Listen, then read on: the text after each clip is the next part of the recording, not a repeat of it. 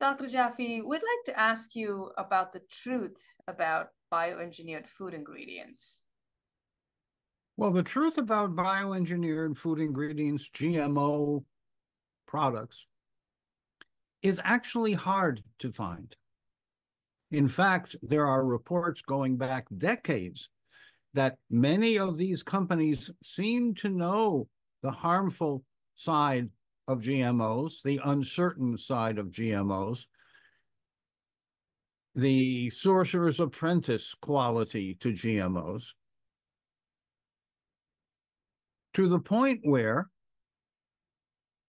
today I suggest you avoid all grains too hard to digest for their glutens and gliadins.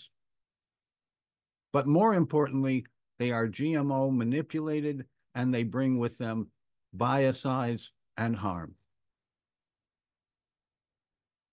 You would think that regulation would prevent foods from being harmful. Regulation has not kept up with technology.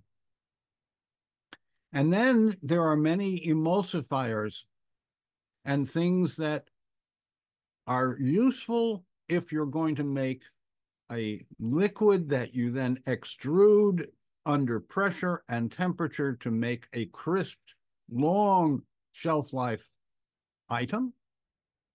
Ultra processed foods in general, beverages in plastic in general, are now, from my point of view, to be avoided completely.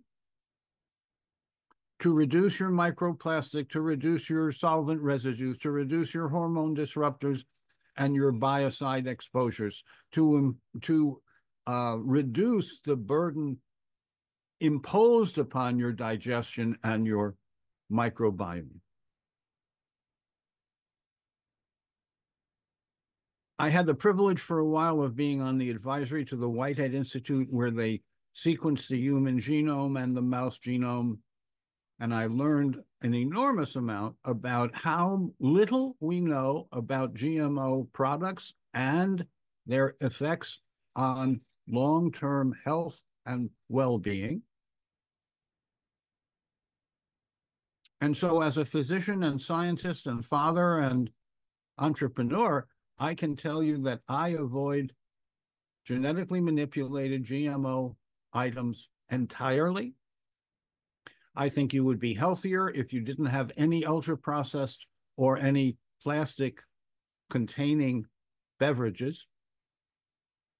And it turns out that personal care products and beer and wine are among the least well-regulated, the most contaminated. So we have suggestions for how to have personal care, for how to have beverages, for how to survive and thrive in the 21st century. We can no longer assume that everything is safe, and especially genetically modified or GMO items. Just say no.